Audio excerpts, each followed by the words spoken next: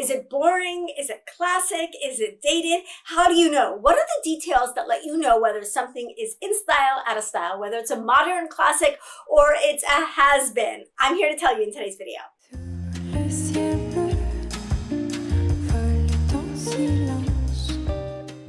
First of all, there is no such thing as classic. There's no such thing as classic. There's no such thing as classic. I hate to be the bearer of bad news, but classic is a myth when it comes to style. I'm going to show you why, and I'm going to break it down in today's video. So if you're new here, my name is Netta. My whole goal for this video is to help you build a wardrobe and a style that you love, so you look beautiful and you feel confident every single day. So I get asked a lot of questions about classic style, and I think that classic style can get increasingly challenging as we get older, because there is this line between classic and boring, or potentially dated, or potentially frumpy, that we're trying not to cross, right? We want to be classic and we want to also be modern. And so where do you find that intersection between modern and classic? I'm going to break it down, or attempt to break it down for you in today's video.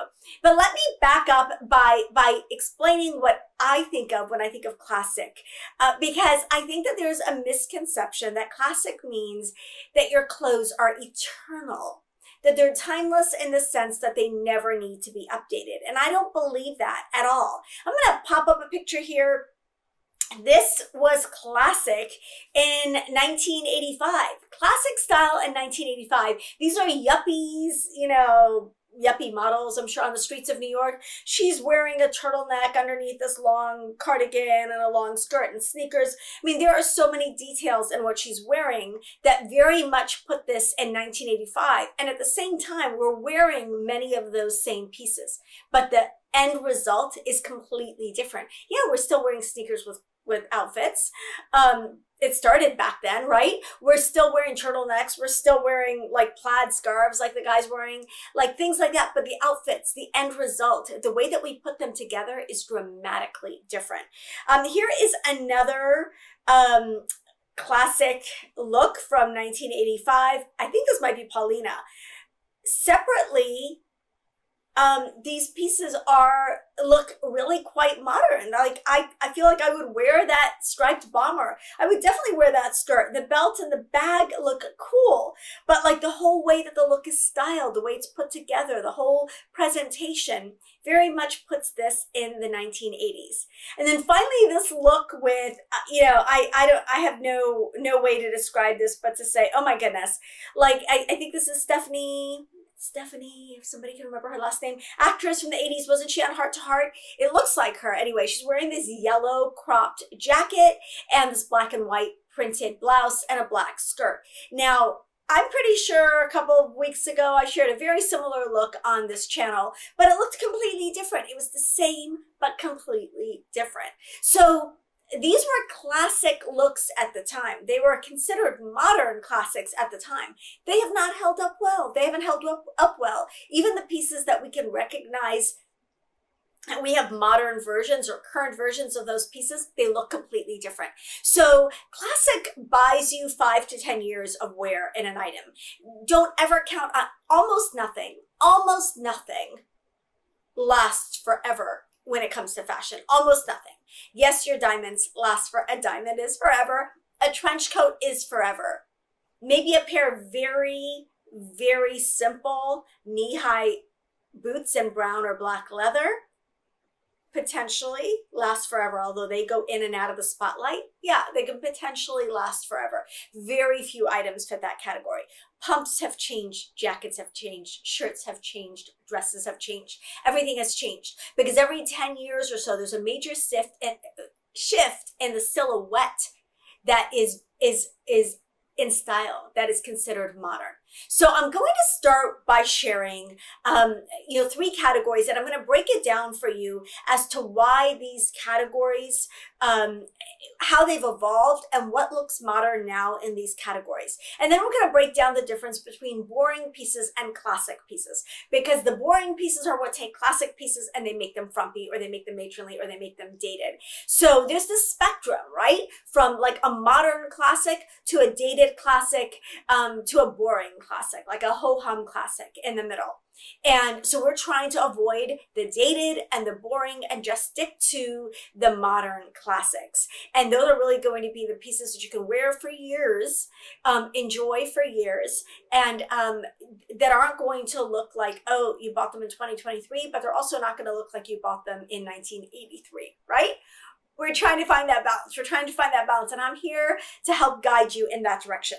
Okay, there are 5 details that can take an item from boring to classic, that can take it from dated to modern. And I want to kind of break down these items as I go through 3 categories of clothing, okay? So the 5 qualities, the 5 characteristics you're looking for in an item that are going to determine whether it's a modern classic or whether it's dated or whether it's boring and somewhere in the middle. These are those 5 characteristics. The first is the cut, the silhouette, the shape of the item. So this is what the item looks like when it's not on a body, but then also what the item looks like when it is on a body. So we know, of course, that the silhouettes from the 80s, which are creeping back in, are dramatically different than the silhouettes of 10 years ago. So every 10 years or so, a major silhouette shift happens, and outfits just look completely different than they did, the previous generation. Okay, the next thing I want to talk about is quality. So often what can be the differentiator between a modern classic and a boring classic is the quality. So a very simple piece in very ho-hum or average or mediocre quality fabric is going to look boring. But that same simple piece in a beautiful material is going to look much more elevated and can be a modern classic. The next thing I want to talk about is fabric. Now, I alluded to that a little bit, but we're not just talking about quality here, but we're also talking about the finish. So obviously a sheath dress, which is a very simple dress silhouette, is going to look very different in tweed or a sweater knit or leather than it is in a very simple flat crepe material. So the fabric choice can be enough to elevate an item from a boring classic to a modern classic.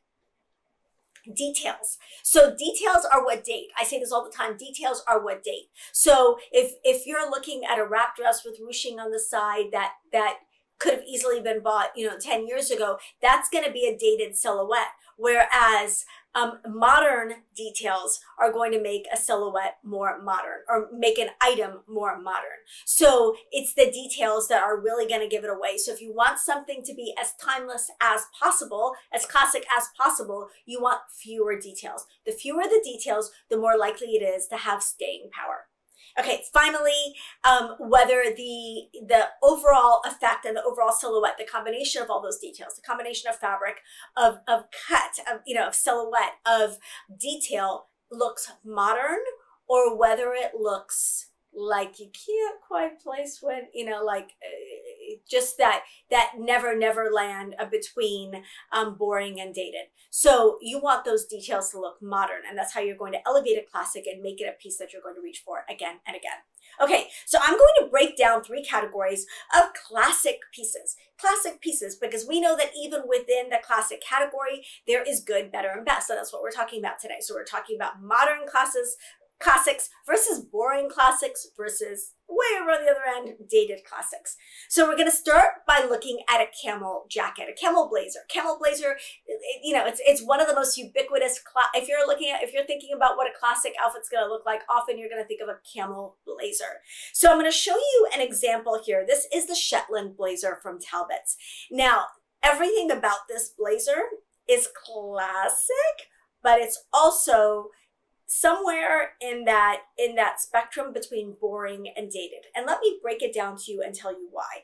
First of all, it's the length of the blazer, the cut of the blazer overall. It's a little bit too short and a little bit too fitted to be a modern classic. So it doesn't look like the modern blazers that are in stores right now. It looks, I could have worn this in 1985, but I could have also worn this in 2015.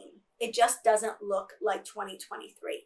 Now again, we're trying to get that middle ground, right? We don't want it doesn't need to look like we just bought it 10 minutes ago, but we also don't want it to look like we bought it 10 years ago. And this is a dicey jacket. It's so classic that it's boring and borderline dated.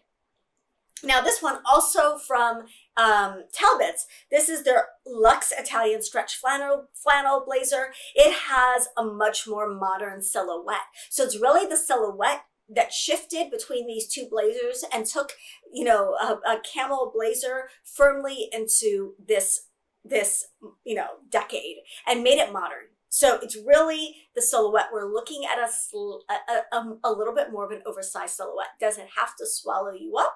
No. Does it have to be so oversized that it's unflattering? Absolutely not. I'm going to show you an example of one that does that middle of the road really, really well and one that doesn't. So Reese, it's a great place for modern classics. It's a great brand for modern classics. It's a little bit upscale, but this is their Ember one button blazer. This crosses that. This is that perfect modern classic. It does not look like, oh, it's only in style. It's a flash in the pan. It's only in style for a second. And it also doesn't look dated at all. This is a modern classic. So it's slightly oversized enough to be modern, but it's also got no other details, and it's not boxy, and it's not busy, and it's not going to date quickly. So even though this is an investment blazer, actually it's really not that bad at $234, it's not going to be the type of blazer that is going to be out of style in 10 seconds. So you're looking for those pieces that are modern classics and also, you know, flattering, and check those other boxes. So you can see the difference between the camel blazer at Talbot's that was shrunken and looked dated, and then this one from Reese, which is really nice and classic enough, but also modern. Now, to go to the other extreme of like a modern piece that is not classic, even though it may appear to be classic at first glance, this is a Max Mara jacket. It's about $2,000, and this is this is the silhouette that we're seeing a lot of right now. It's a very long blazer, which right off the bat is problematic, but also there's just so much about this blazer that's 2023, and this is not a blazer that's going to age well. It's not going to age like a fine wine. It's going to age more like, I don't know, cheese or something, and get stinky really, really quickly, because it's got so much going on. It's so of the moment that it's going to date very quickly. So I know this is tricky, but what we're looking for are pieces that are in the middle. You don't want them too skinny or too fitted, like that Talbot's blazer, and we don't want it too oversized like the Max Mara blazer. We want something that's in the middle with minimal details, and that's what's going to create a modern classic, something that you can wear for 5 to 10 years. Again, not forever. If you find pieces that you can wear forever, let me know, because I want to find them too. That's amazing. But most pieces are going to be, you're going to get a good 5 to 10 years out of them. Okay. Next thing I want to talk about, because it's changed dramatically, is the white button-down shirt. Now, I've seen a lot of white button-down shirts shared in my Facebook group and just especially on Pinterest, that are very 2010 to 2015. Now, the silhouette in a white button-down shirt has changed dramatically. Several years ago, a white button-down shirt was fitted all the way through, like fitted in the bust area, fitted through the waist, and then tucked into a pair of low-rise jeans, often with a skinny belt. We all know that silhouette. I used to have some from James Purse that had like a rib knit material on the side, like a placket of rib knit material on the side of the shirt, so that it looked like it fit you perfectly, like it was stretchy on the side. So it gave you that silhouette that was in style then. White button-down shirts do not look like that anymore, and they're not tucked into low-rise jeans. They're just not. So they look a lot blousier. They look a lot roomier. They look a lot more oversized. And when they're tucked in, you've got a fuller shirt tucked into a mid-rise or high-rise jean. And it's a very different silhouette. So I'm going to show you, this shirt. This is actually from Amazon. This was the shirt silhouette, right? Like cut slim, cut kind of skinny, and then tucked into those low-rise jeans. Now, not only is that has the silhouette changed, but also when you're looking for a white button-down shirt, if you're trying to avoid the boring, so dated is that tight shirt tucked into low-rise jeans. Boring is a shirt that looks like a man's shirt with no attempt whatsoever at style. This one from Amazon is that it looks like a man's Oxford shirt, but not worn cool in the J. Crew kind of way, or like in a modern kind of way, but just worn stiff and buttoned up. It's usually like very tailored. It fits snugly. It's buttoned all the way to the top. That is classic without being modern, and it's definitely boring. So that is a classic that is boring. Now, how do you take a white button-down shirt and make it interesting? I mean, it's just a white button-down shirt. How do you make it a modern classic? You elevate it by the way that you style it, by the material, and by, most of all, by the fit. So the modern classic white button-down shirt has a roomier fit. And I'm going to show you a couple of these. This one is from Treasure and Bond. I love this one, the oversized cotton shirt from Treasure and Bond. This is a cool modern shirt, and it's styled in a cool modern way. Now you can wear it out like that, or you can wear it tucked in and a little blousey. Very cool white button-down shirt.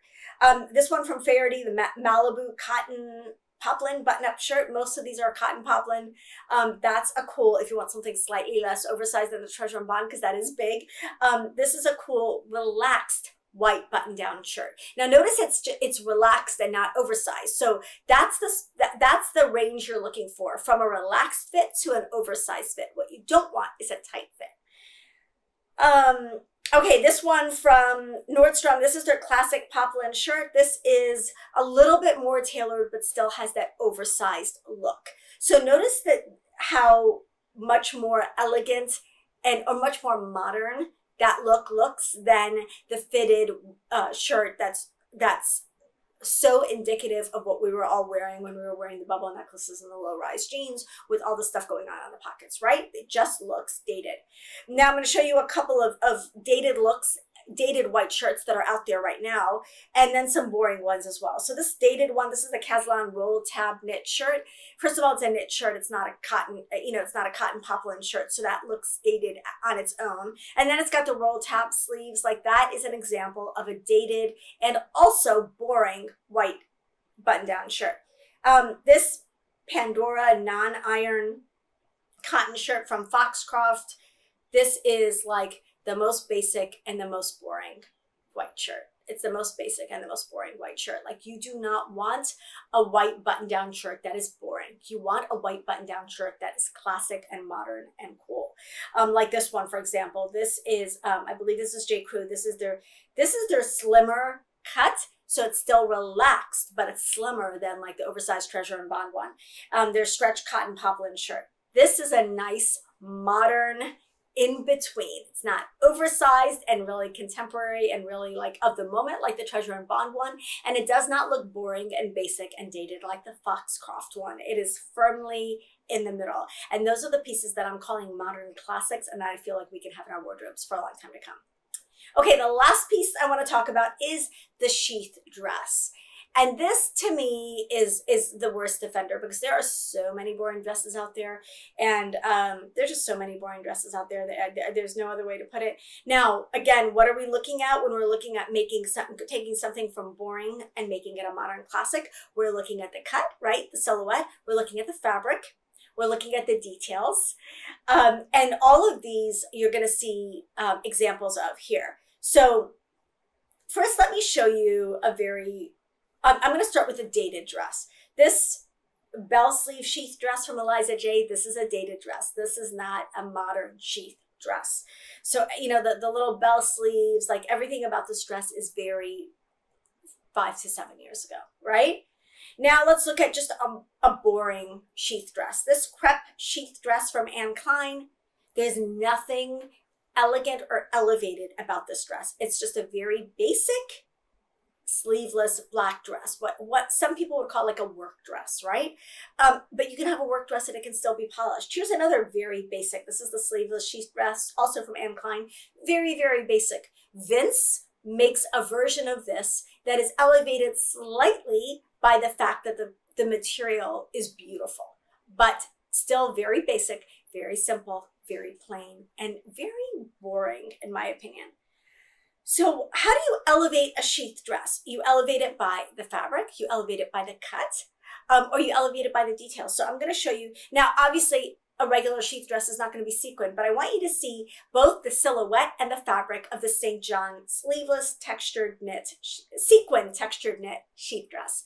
This dress is a sequined knit, which is incredible. Obviously, it's St. John. It's beautiful quality, but it's not just that elevates it. Like, look at the shape of that dress. It is so much more modern. It's cool, it's sleek. That is a modern classic. And yes, it's expensive, but if you buy that dress, you're going to have that as a cocktail dress in your wardrobe. Honestly, I would say that might be one of those pieces that can save your wardrobe for the rest of your life. Don't come for me if it goes out of style in 5 years, but it's going to be around for a while.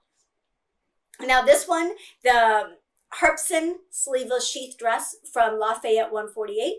This dress looks elevated here because it's got a beautiful shape and a beautiful flattering silhouette. Like notice that just the couture-like silhouette of this dress, but also the beautiful like tweedish material. So this dress in a very simple material, because it's also available like in black and I think navy or something, looks underwhelming. But in this beautiful tweed material with this silhouette, you know, as chic and as minimal as it is, it's a beautiful sheath dress.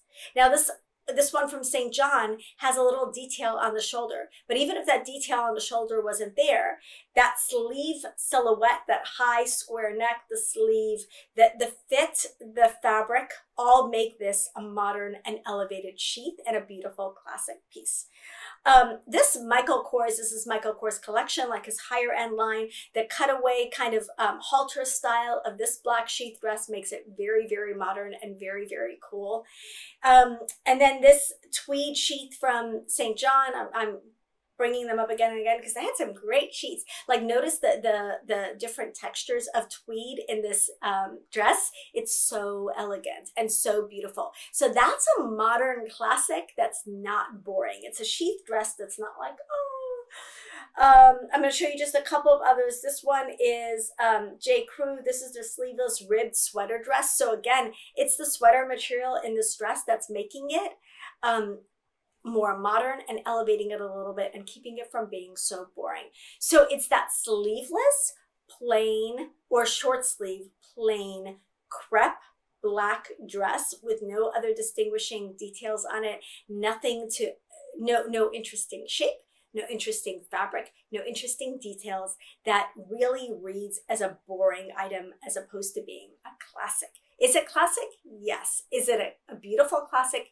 No, it's a boring classic. Okay, I'm going to close with this last one. This is the Amada sheath dress from Dress the Population. This is a little bit different than the other sheets because it is blousier at the top, but notice it's the cut and the fit of this sheath dress that makes it more interesting. So you want to look for elevated fabrics, elevated finishes, beautiful cuts, beautiful silhouettes, beautiful quality, and beautiful details. And those are going to be the characteristics that are going to take an item from boring to classic, because we want to stay in that zone where the clothes are modern, but they're also wearable for the next few years. We don't want to recycle our entire, not only is it not sustainable for the planet, but it's not sustainable for our budgets. We don't want to recycle and cycle through our wardrobes year after year after year. We want to buy some pieces that we're going to be able to wear and have for a long time to come. And I think that this criteria of looking for something that is middle of the road, not too fitted, not too flowy, not too over the top, not too boring. Like finding that middle of the road item in a beautiful material in the best quality that you can afford with a flattering fit and a flattering silhouette. That's how you're going to assemble a wardrobe of modern classics that are going to take you anywhere you want to go in style for the next several years. So I hope that this explanation of boring versus classic was clear, cleared up some of your questions, answer some of your questions. If I skipped something or if you still have questions, please let me know in the comments below. You know I love hearing from you guys. It means so much to me. And if you want help going through items in your own wardrobe and determining kind of like what's dated, what's boring, what's classic, where do these items fall on the scale, I would love to help you with that through my Reverse Closet Edit and Wardrobe Building Bootcamp. I'm going to pop up the link for that right here.